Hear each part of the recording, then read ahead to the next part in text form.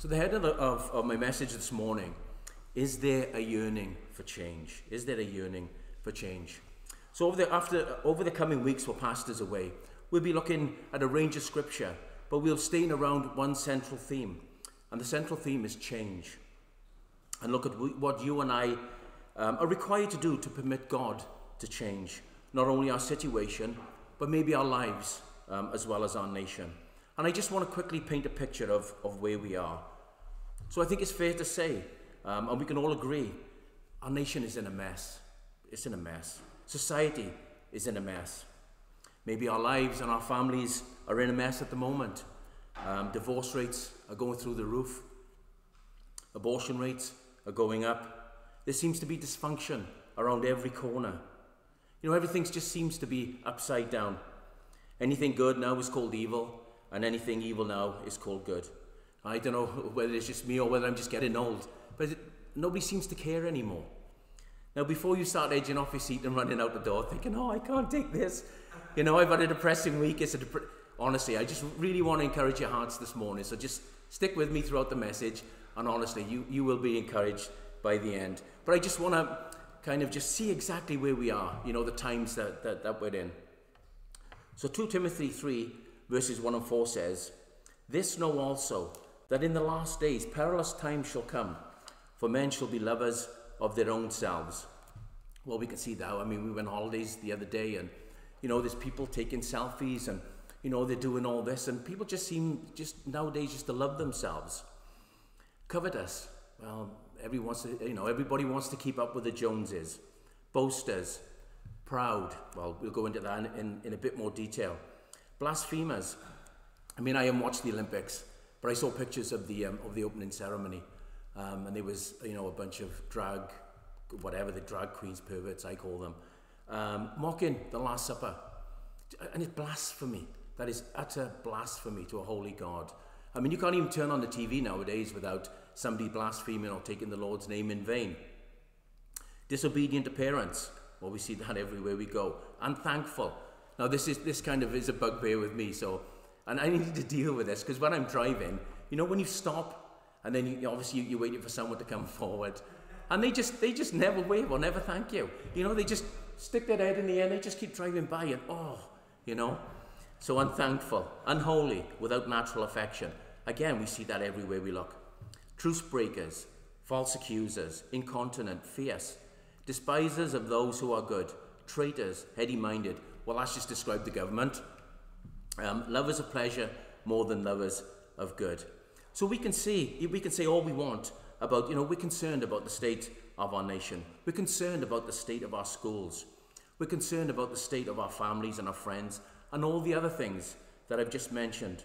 But if we don't take this seriously, then nothing's going to change. If we don't yearn for change, then nothing is going to change. We need revival in our land. We need revival in our homes. We need revival in our lives and in our churches. But it starts right here. It starts with us this morning. It starts right here. But you may be thinking right now, oh, brother, it's too late. It's way too late. You know, God has taken his hand off us. We've crossed the line of no return. But I don't believe that this morning. And the reason I don't believe that is because we're still here. You and I are still here. You know, if God hadn't finished with us, he would have taken us home. So there's still a work for us to do. Amen. So I've entitled this message, "Is there a yearning for change?" So to yearn is to have an intense longing for something. Now, I know you've heard this scripture many times, but I believe in these last days, as we've just read, that it's time to revisit this verse. Now, we know this promise was given to Israel, but the scripture says that all these things happened to them for examples to us. So 2 Chronicles 7:14, as Andy has read this morning, "If my people which are called by my name shall humble themselves and pray and seek my face and turn from their wicked ways, then will I hear from heaven and will forgive their sin and will heal their land."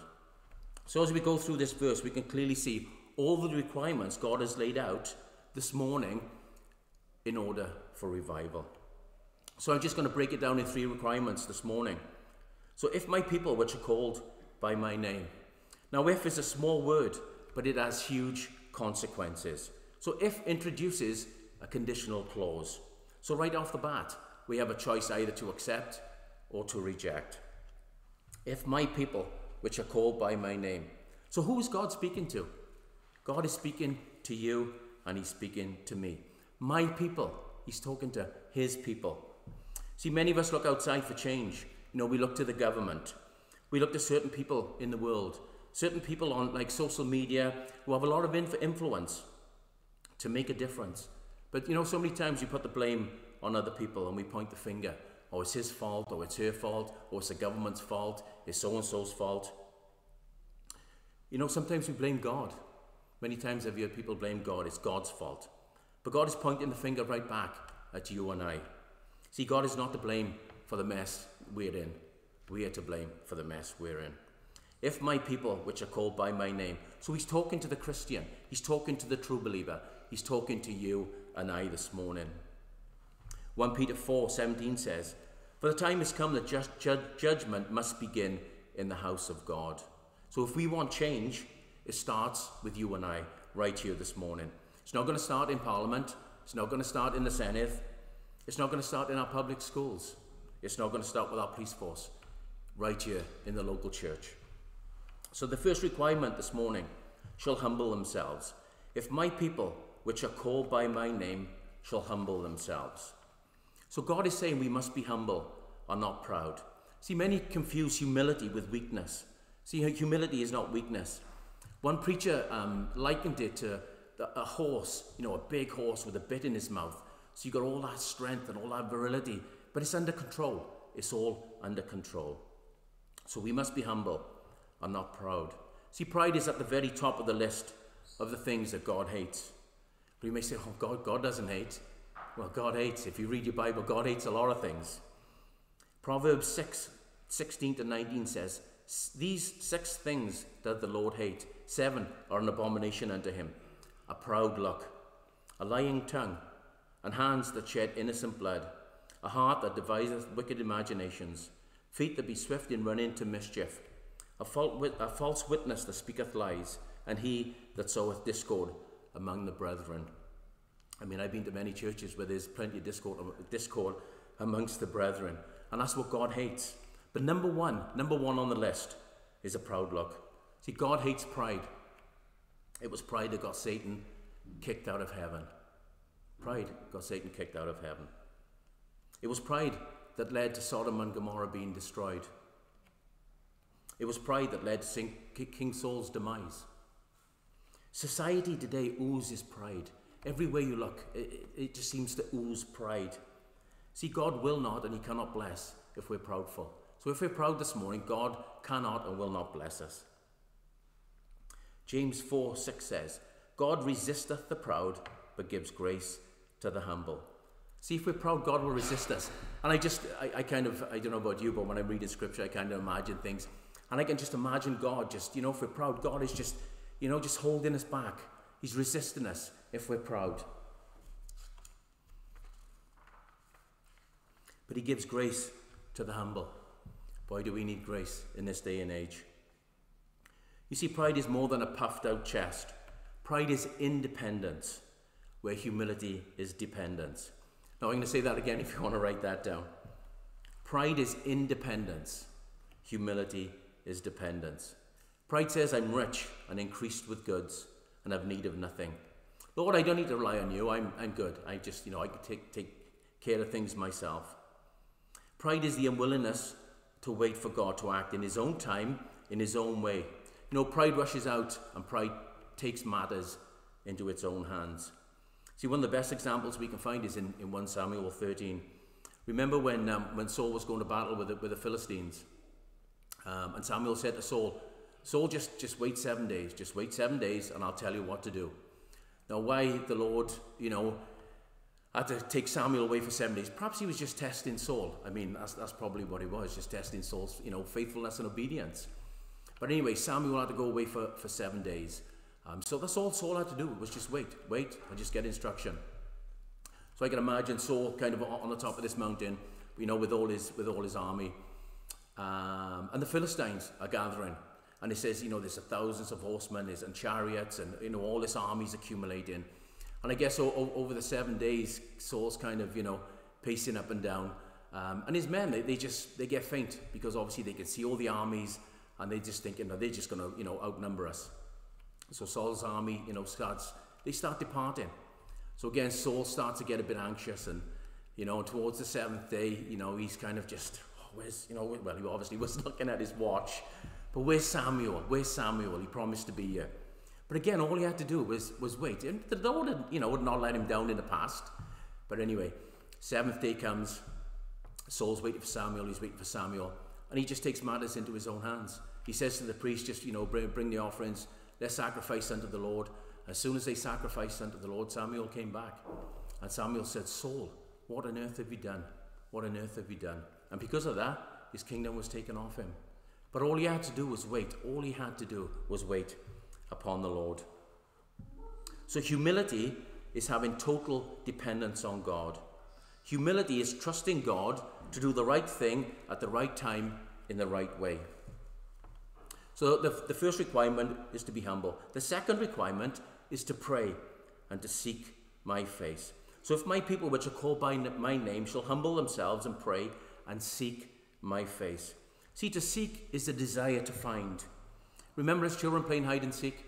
Remember we used to play hide and seek when we were kids? Remember if you were the one that, had to go and find them? Remember it was a longing, it was a desire to find those who were hiding. But friends, I tell you today, God isn't hiding. God's not hiding from us. He's there. He's just waiting for us.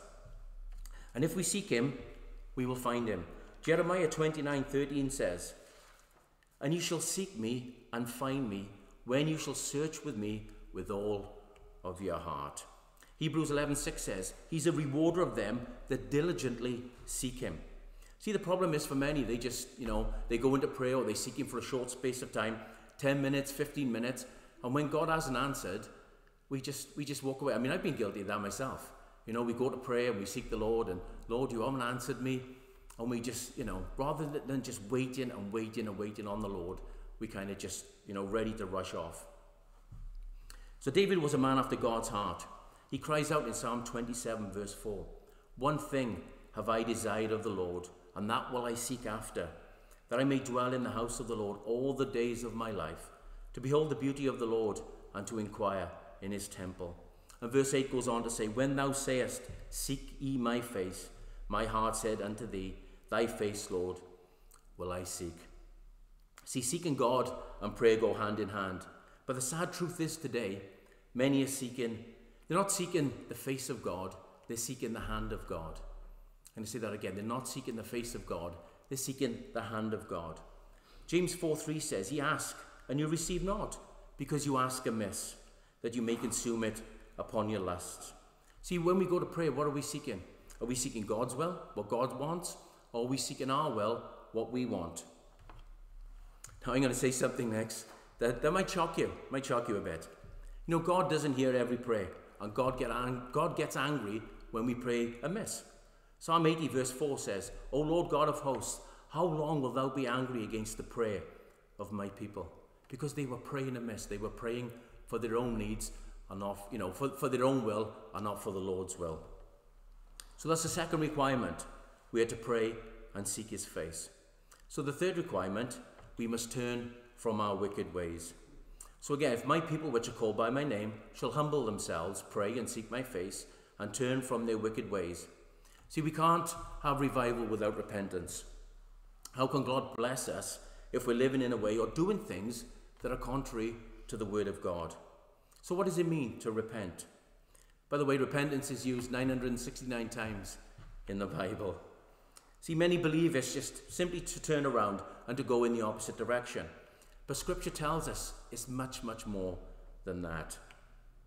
So the word repent is to feel remorse and have self-reproach for our sins against God, to be contrite, to want to change direction. You see, true repentance includes a desire for change. So true repentance includes a desire to change. So did you know that repentance is more than conviction of sin?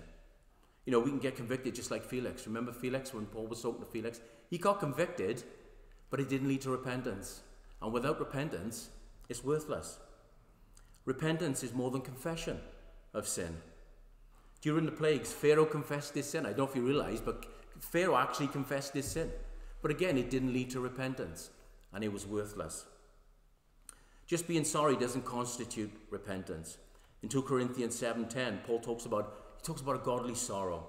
This godly sorrow naturally produces repentance. That includes a hatred for sin, a righteous fear of God, and a desire to right all wrongs, to turn from what we know is wrong. Ezekiel 14:6 says, "Therefore say unto the house of Israel, Thus saith the Lord God, Repent, and turn yourself from idols, and turn away your faces from all your abominations." So anything we put before God is an idol. Whether it's TV, whether it's a job, whatever we put before God is an idol. See, repentance is not a half-hearted change. It's a wholehearted change. This is what Spurgeon said about the need for repentance. "I trust that sorrowful penitence does still exist, though I've not heard much about it lately. People seem to jump into faith very quickly nowadays. I hope my old friend repentance is not dead. I'm desperately in love with repentance. It seems to be the twin sister of faith. I do not understand much about dry-eyed faith. I know that I came to Christ by the way of a weeping cross. When I came to Calvary by faith, it was with great weeping and supplication, confessing my transgressions and desiring to find salvation in Jesus and in Jesus only." See, we don't hear much about repentance anymore. Some of the decent preachers that are left, they may talk about repentance now and again, but very seldom do you get a message on repentance. See, the first message that Jesus gave was repent. That was the first message he gave. The last message he gave to the church was the same, repent. The message he's given us today is repent. "If my people, which are called by my name, shall humble themselves, pray and seek my face, and turn from their wicked ways." So there's 3 requirements. And if we meet those 3 requirements, God will. Well, what will God do? God will hear from heaven and forgive our sin, and he'll heal our land. You know, the same God that sent revival to Nineveh and to Samaria, he can do the same today. It's the same God. We serve the same God. He's the King of Kings. He's the Lord of Lords. He's the creator of heaven and earth. There's nothing that the Lord cannot do. There's nothing that he cannot do. Have we gone too far? Has God removed his hand? Again, I really believe not. Otherwise, he'd have taken us home. Why are we still here? Because there's still a job for us to do. But time is short. Honestly, time is short. We have not, there's time, even though it's really short. God is long-suffering, and he's not willing that any should perish. Isaiah 51 says, now again, this is to Israel, okay? But this kind of describes, our Lord. "Thus saith the Lord, where is the bill of your mother's divorcement? Whom have I put away? ? Or which of my creditors is it to whom I have sold you? ? Behold, for your iniquities have you sold yourselves, and for your transgressions is your mother put away. Wherefore, when I came, was there no man? When I called, there was none to answer. Is my hand shortened at all, that I cannot redeem, or have I no power to deliver?" You see, when Israel turned his back on God, they blamed God for going into captivity. But God's reply was, you did this to yourself. Where are the divorce papers? There's no divorce. I didn't divorce you. You walked away from me. But God is still waiting. Honestly, God is waiting. He wants to redeem and he wants to deliver. Honestly, God wants to do a work with you and I this morning. But it's only if we meet those 3 requirements. See, I told you it wasn't all doom and gloom this morning. So just to conclude this morning, "If my people which are called by my name shall humble themselves, seek my face and pray, and turn from their wicked ways, then will I hear from heaven and forgive their sin and heal their land." Honestly, I'm tired. I'm tired of the status quo. I'm tired of looking at, filthy perverts on pictures, mocking our Lord and Savior. Honestly, I'm tired of mentally ill people killing, children up in Southport, a few weeks ago. That's why I really don't listen to the news, because it is all doom and gloom. I'm just tired of it. I'm absolutely tired. I'm tired of living in an entitled, woke society I mean, everywhere you look, you know, everyone's entitled. I was talking to my neighbour yesterday, and he was saying that one of his, he's doing a bit of work for us, and he said, oh, sorry, it's been a bit long because one of his workers is off on the sick, and he's got a drug issue. But he said the government are now giving people handouts to kind of, you know, promote their habits. So if you're a drug addict and you go to the Social Security, they will actually give you money to, you know, to feed your habit. The same as if you're an alcoholic. If you're an alcoholic, you go to the Social Security and they will literally give you, I don't know what it is, 20, 30 pounds a week to feed your habit, which is crazy. But you and I are paying for that, taxpayers' money. You know, rather than say, no, it's wrong, you know, we need to get you off this, we need to put you in a program. No, they're just funding it. And I'm just tired, honestly, I'm just so tired. So, you know, if you and I desire change this morning, not only in our own lives and in our own families, but in our villages, in our towns, in our cities, in our country, we need to get right with God. We really need to get right with God. And I guarantee you, God is waiting for us. God wants, we heard that, God wants to deliver. Honestly, God wants to save, but he's waiting for you and I this morning. So if we're willing this morning, if my people, amen. Will you bow your heads? Heavenly Father, we just thank you for your word this morning. Father, we know that you are ready to do a work with us in your church and in your land. But Father, it starts with us. Father, just help us this morning. Help us to accept the challenge. And Father, just help us to humble ourselves, pray and seek your face. And Father, help us to turn from our wicked ways. Father, help us to confess any unconfessed sin. Father, just help us to lead clean lives. And Father, you said you will heal our families, you will heal our land. And Father, we just thank you. We thank you that we can just rely on you. Father, you'll never leave us nor forsake us. So Father, I just ask this morning that you just seal your word inside our hearts. And Father, we can just make a difference, make a change in these last days. Father, we know the time is short. And Father, we just want to make a difference in these last days. So Father, I just ask all these things in the precious name of Jesus. Amen. Amen.